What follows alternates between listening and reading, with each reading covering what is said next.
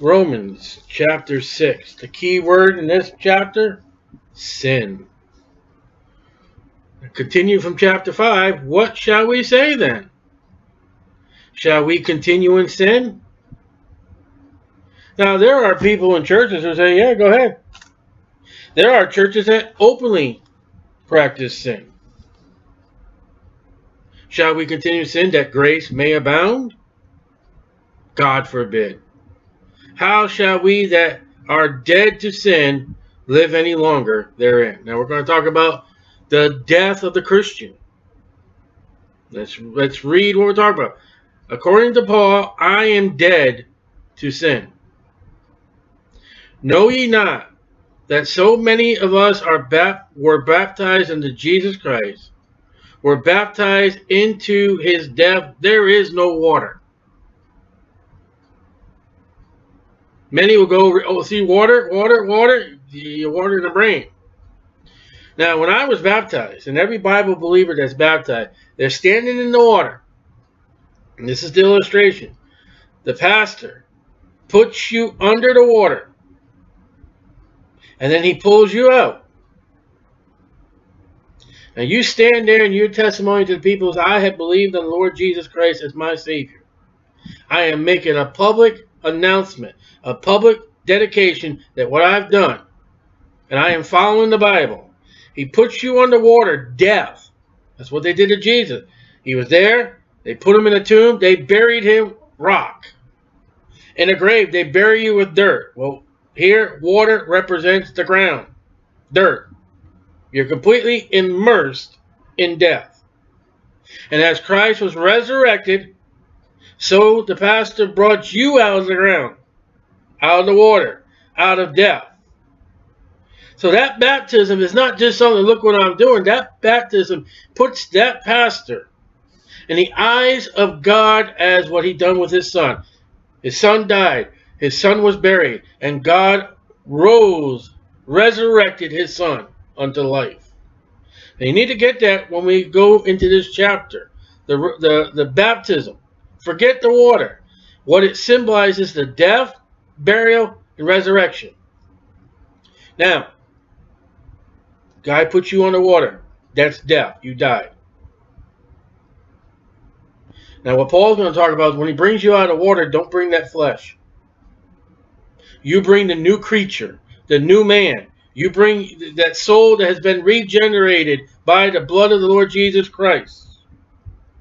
You leave that flesh down there. Nobody wants a dead carcass hanging around. That's what all these horror movies and these flesh-eating creatures. We need to get that as we go into Romans chapter 6 so early. Therefore, we are buried with him by the baptism of death. Remember he told James and John, can you be baptized in the baptism I will be baptized? It's definitely not talking about water. And with this scripture here, what we saw in the gospel, we're talking about death. And yes, James and John, James suffered a violent death. John, he suffered. But he didn't suffer as much as the other apostles suffered when it came to death. But you're going to die. Unto death. Into death. Into death. Into the water. Into the grave. That like as Christ was raised up from the dead by the glory of the Father, even so we also should walk in newness of life. When we come out of that water as Christians, that's it. This is a new life. I'm a newborn babe. I'm going to make mistakes. That flesh stays in the water. That flesh stays in the grave. And when you resurrect that flesh, you become a zombie. For if we have been planted, what's planted mean? Put in dirt? 1 John 3:9. If we have been planted together in the likeness of his death, we shall be also in the likeness of his resurrection. Now, why wasn't that thief baptized? Because he's going to die right away. And he's not going to come back in sin. And we need to realize when we talk about baptism, it's not just the pastor put me in the water, whoopie-doo. We've got to realize we're going to make a testimony to everybody, family, friends, and church members, and saints and brethren. I value the death, burial, and resurrection of Jesus Christ, and I value the fact is I will become a new creature in Christ. Knowing this, you're supposed to know this. As you age as a Christian, you're supposed to, when you read your Bible all the way throughout the year, you're supposed to know this. If people don't read their Bible all, they don't know nothing. They're going to have judgment seat of Christ, Rom6:6. All right, here's a test. What do you know about the baptism? Oh yeah, I was put in water. Failed. Wood, hay, or stubble. This is coming up at the Christian judgment seat of Christ. Knowing this. There is a test at the judgment seat of Christ. What you don't get right goes wood, hay, or stubble. Knowing this, that our old man, Mr. Flesh, just for me, Mr. Flesh, all about me, myself, and I, that's the old man, is crucified with him, killed, that the body of sin might be destroyed. Look at that. Your flesh in the eyes of God when you got saved is dead. And yet we have two natures. We've got the spirit and we got the flesh. You know, oh, I'm going to fight Satan with a water gun, blah, blah, blah, and all the devils. And you know the biggest fight we all have is with this body that's supposed to be dead. Ooh, me, I want chocolate and sugar. Shut up, you're dead. Sugar, you're dead. Sugar, dead. Sugar? And there are times I say to my dead body, all right, go ahead and feed yourself. Now, that's not the spirit and that's not the soul. That was circumcised. That spiritual surgery with the Word of God, Hebrews 4:12. And realize you're carrying about that new man, and you're not supposed to carry about with the old man, but he still hangs around. He still gives you trouble. It's supposed to be destroyed, that henceforth we should not serve sin. And when we do sin, what is it? It's that old man. It's that thing that's supposed to be in the grave. It's not your soul. That's God's. I'm a child of God. Well, you see that sin? Yeah, that's the old nature. And how do we get over that according to what the Bible says? When God gives us a new body. Either he's going to put us in the grave, death, or he's going to rapture us out one of these days. Death, being dead, the doctor pronounces you get a death certificate. Or the rapture, that body never more will ever sin again. If I were to die anytime, and the doctor said, here's a certificate of death, you can put all the sugary candy, food, cakes, and all that in my coffin. It's not going to do me no good. I'm not going to want it. Because that sinner is dead. It's gone. But right now, it comes out of the grave. It don't want brains. It wants sin. For he that is dead is freed from sin. You realize, if we have been planted together, verse 5, and if we are dead, and the baptism symbolizes the death, the grave, do you realize when you plant the seed, that seed is dead, and you put it in the ground, and you get a new nice life. So if you're gardening, farming, if you're flowers, you put that seed in the ground, that's you. That's your own nature. And when comes up something beautiful, something fruitful, look at that. That's you supposed to be in Christ. What about that flaky skin and stuff? That's still in the ground, dead.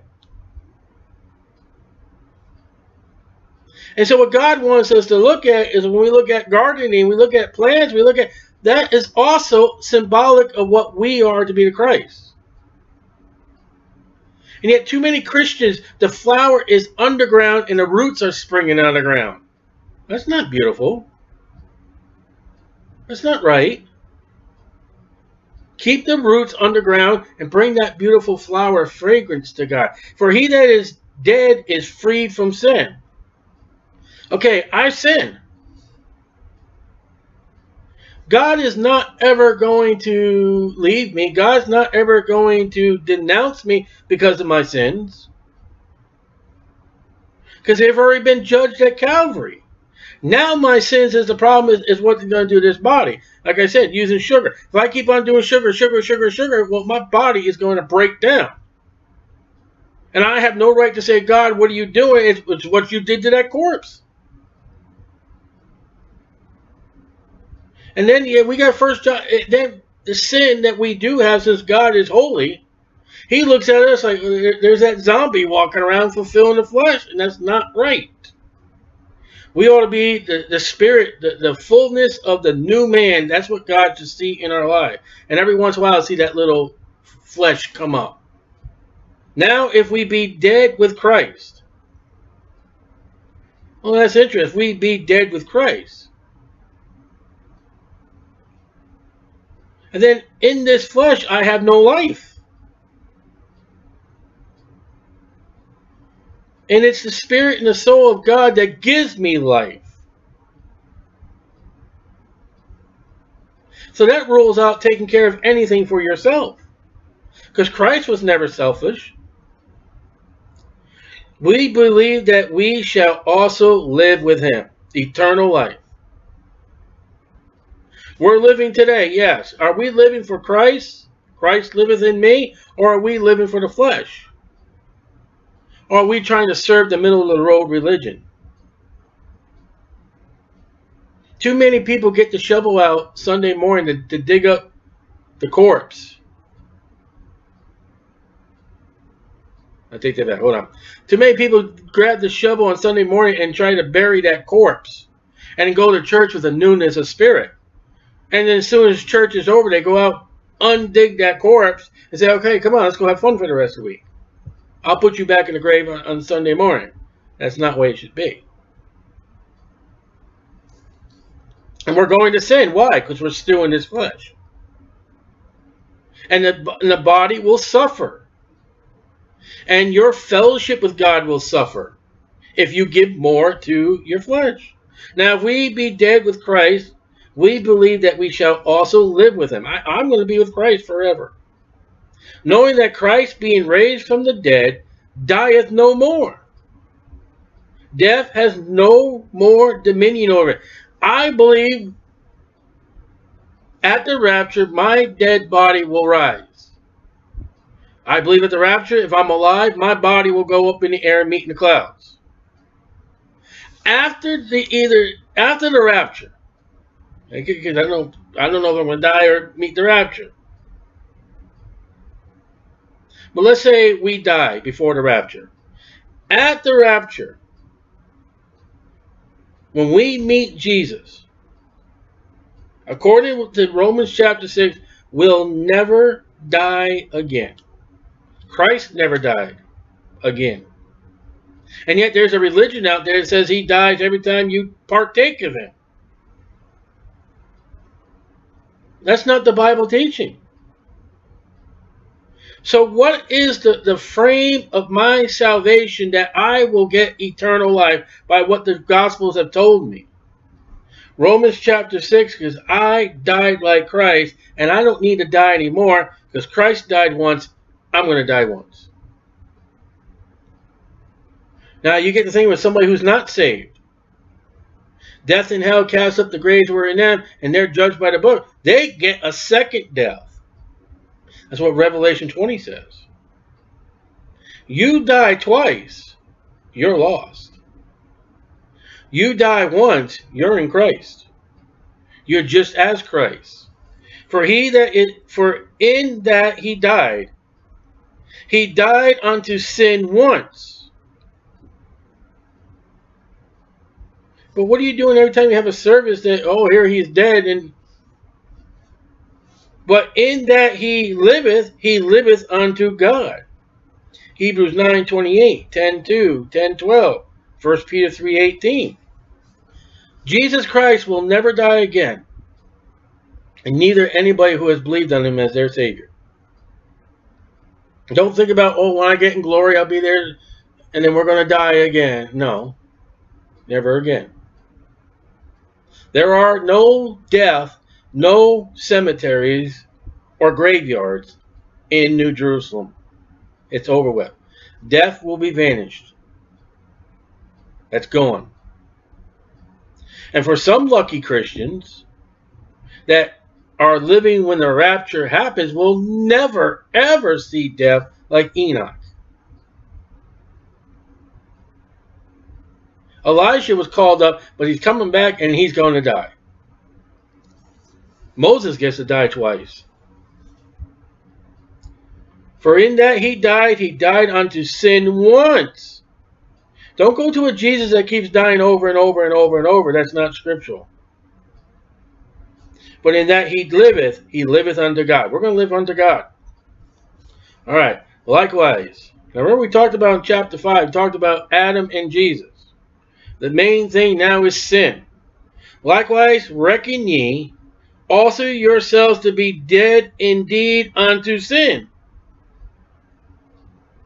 Well, I got a problem with a sin in my life. You're dead to it. Just say, hey, body, shut up. You're dead. Get back in the graveyard. And that will work sometimes, and sometimes you'll give in. We're sinners. But the biggest thing to defeat sin at that present moment, get back in that graveyard, will you? Just get back in the dirt. You're dead. Shut up. Dead people don't talk. Shut up. And sometimes we're going to listen to that corpse. That's wrong. When you got to listen to the corpse, then you know you're sinning against God. But alive unto God through Jesus Christ our Lord. That's the new man. That's the new creature. You're dead and you're alive. How's that living? You got the flesh and you got the spirit. And we'll get, I think it's Ephesians. We'll get into Ephesians. There's a battle going on with you right now. The Holy Spirit wants to do right, and the flesh wants to do wrong. But Paul's telling us the flesh is dead. Your sins are dead to God. Let not sin therefore reign, power, kingship in your mortal dead body. My soul and my spirit are immortal and are purchased by God. That body later on will get redeemed, but not now.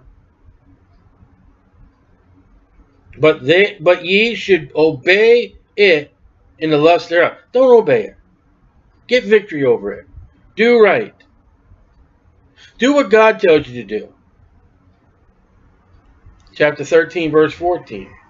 Neither yield ye your members, eyes, fingers, toes, hands, arms, legs, mouth, as instruments of unrighteousness unto sin. Don't let the parts of your body sin. Don't give into it. Don't yield. But yield yourselves unto God. Do right. Let God get the victory. And notice we have not seen a name here shown up. We have not seen Satan. We don't go blaming Satan for all our sins. It's our fault.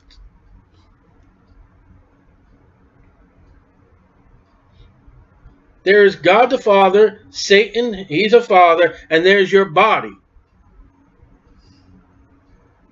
But yield yourselves unto God, as those that are alive from the dead, spirit, and your members as instruments of righteousness unto God.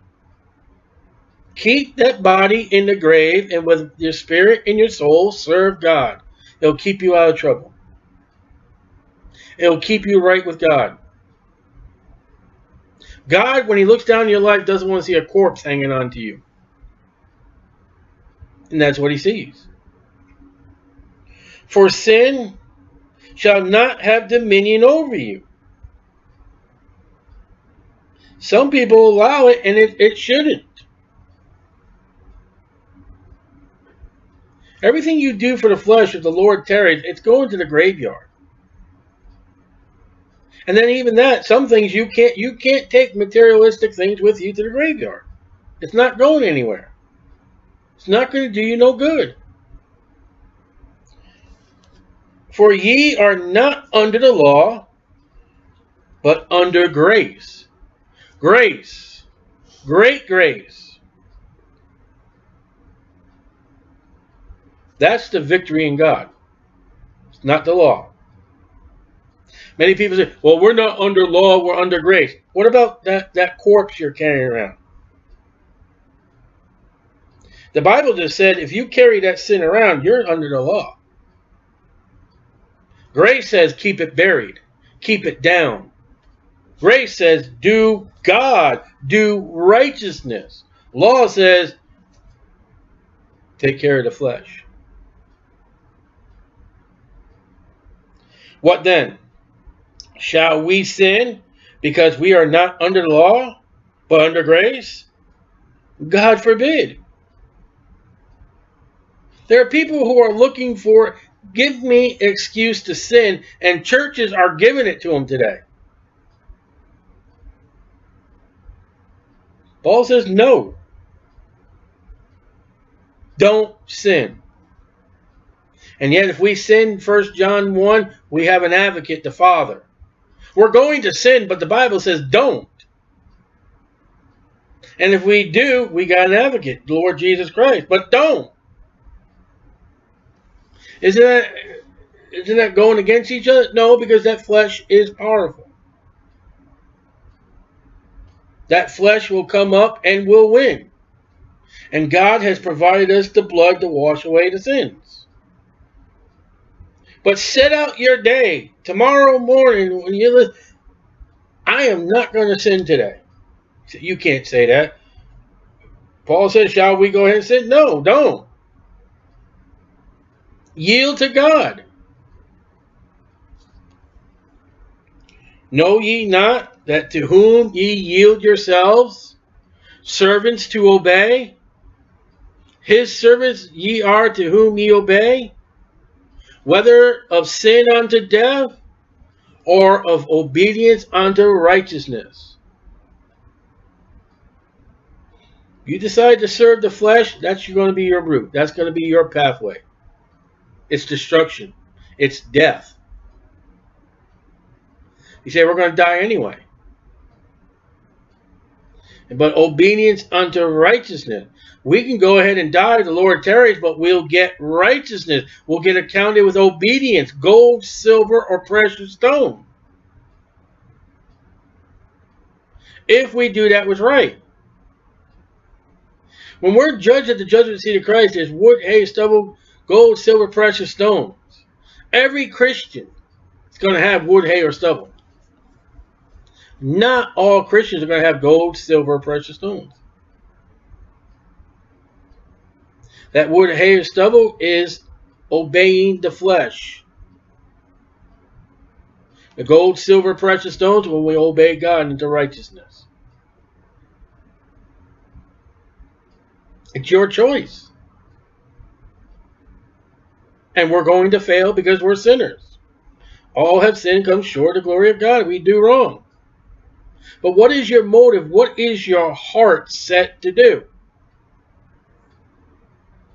And then when you do sin, if your heart is set to God, you're going to be sorry. That sin won't be because I wanted to, I had to. That sin will be, oops. Oh, man.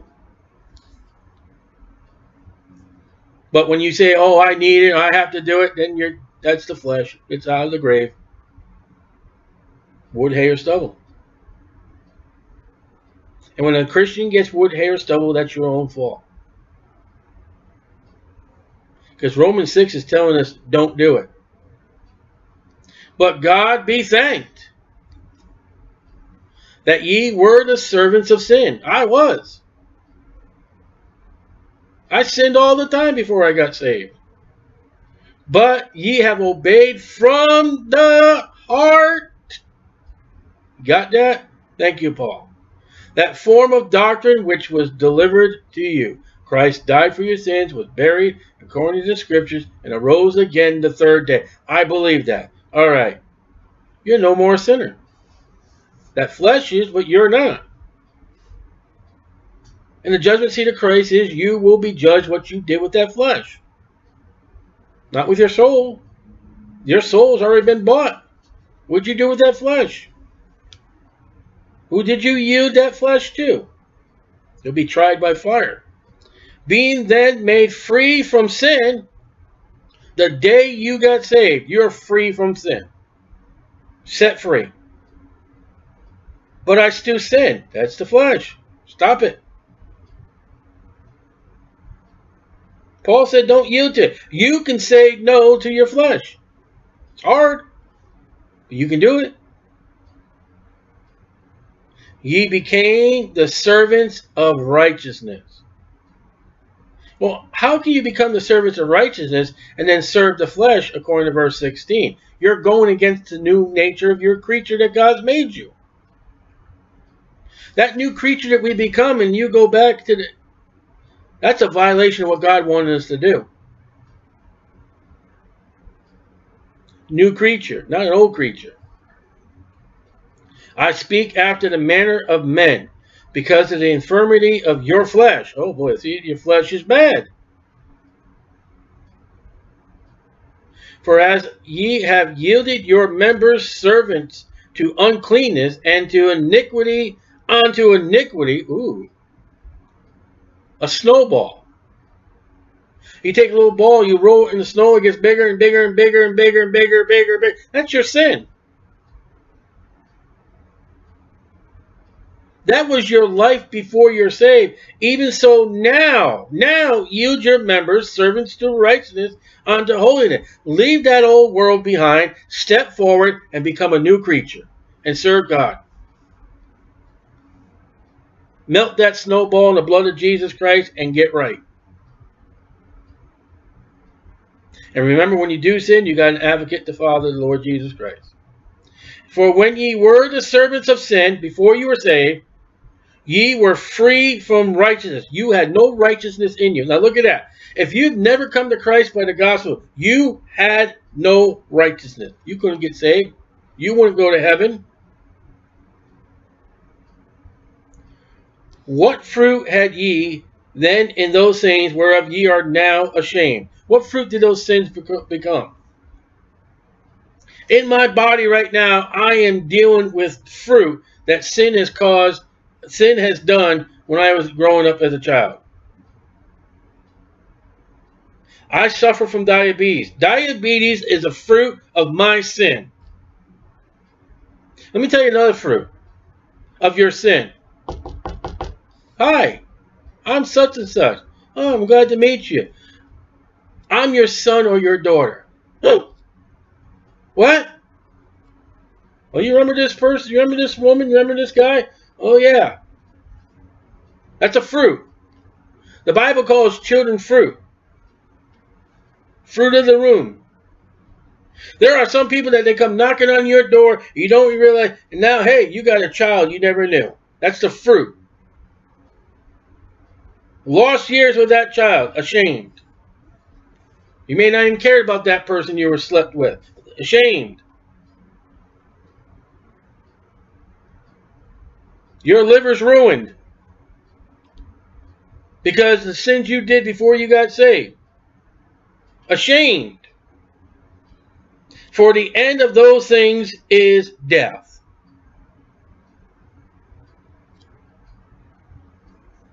That's before you were saved.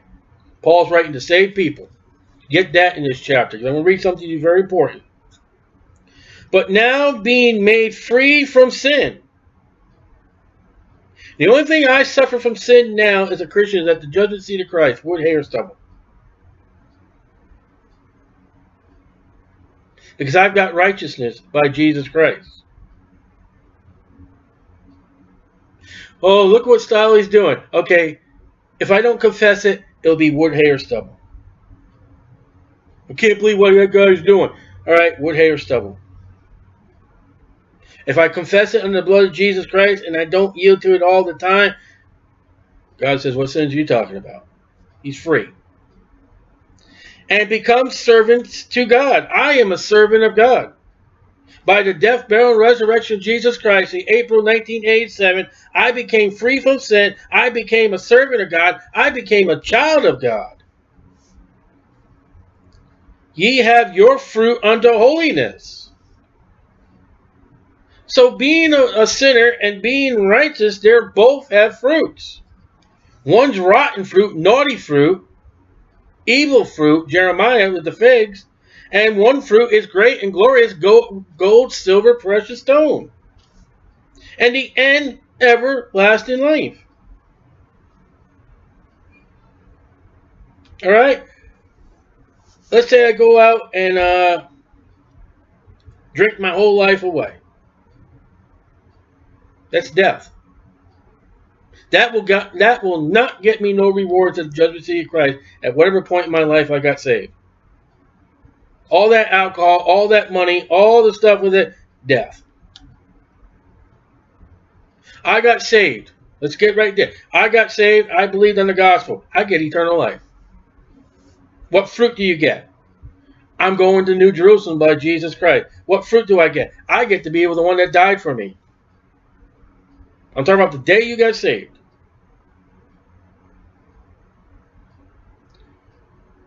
For now, being made free from sin and become servants to God, ye have, so ye would be the servants of God, saved people, have your fruit unto holiness, and the end, everlasting life. For the wages of sin is death.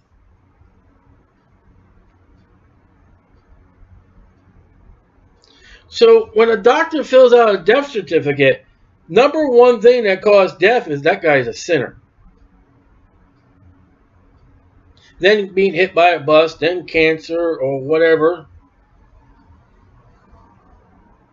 And verse 23 is great to use for witnessing to people, but 23 with 22, he's talking to Christians. And Christian, if you sin, you will die. So where do you get with this Mary Baker Eddy crap that, oh, we're all going to be healed, there's no such thing as pain and suffering. Not if you sin. And you still haven't made that phone call from your grave. Miss Eddy was a sinner because she died. If the Lord tarries, I will die because I'm a sinner. Being saved, getting saved, being a righteousness of God, having the fruits of righteousness, being a servant, being a child of God will not stop my death if I sin.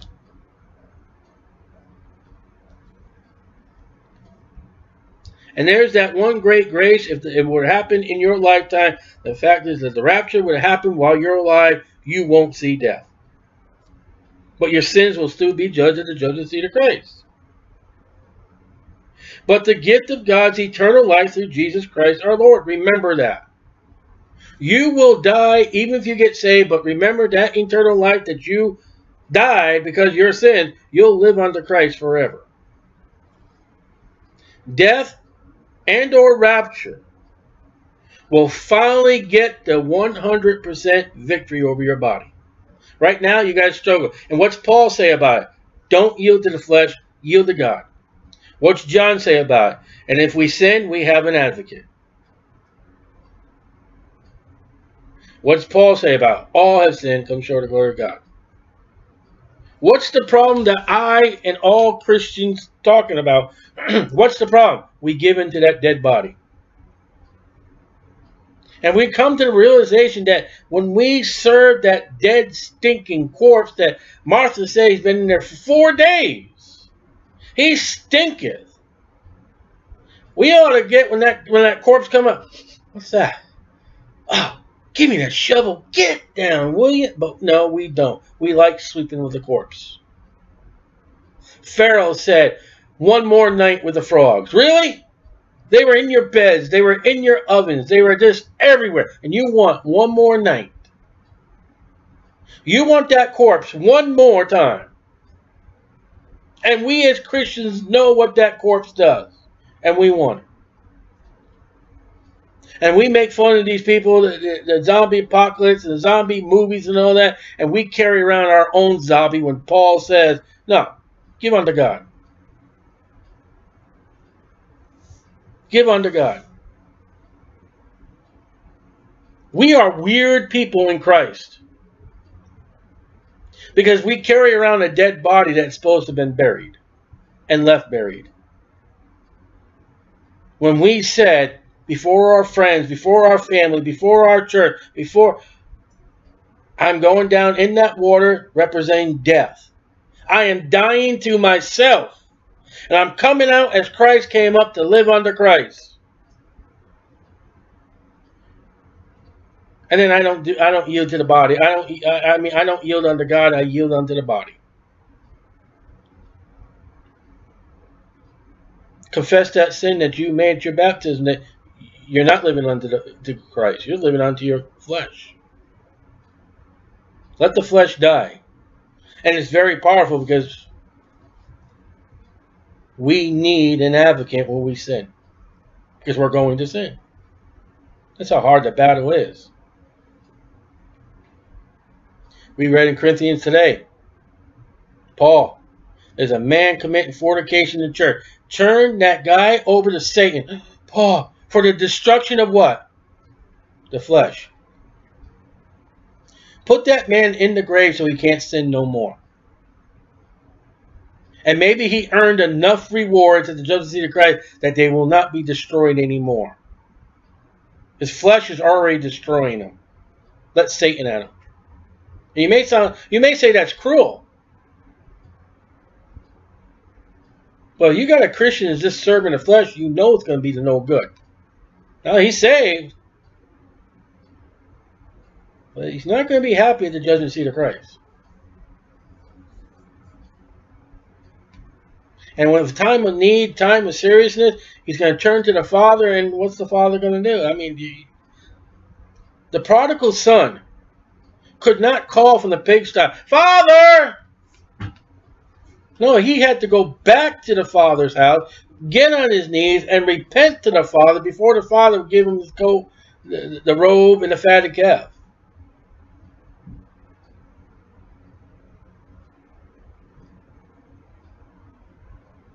We got to realize when we sin, we're serving our flesh, our old nature, and that is enmity with God.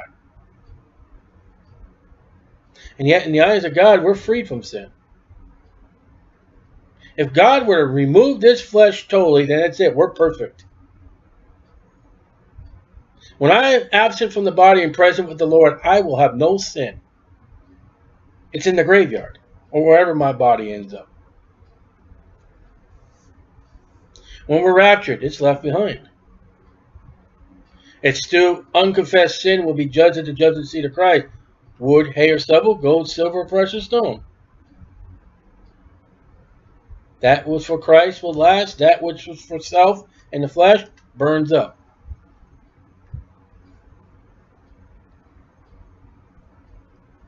Baptism is a symbol that we are going to change and do right before God. I wish that's taught to many Christians before it happens, but in many cases it doesn't.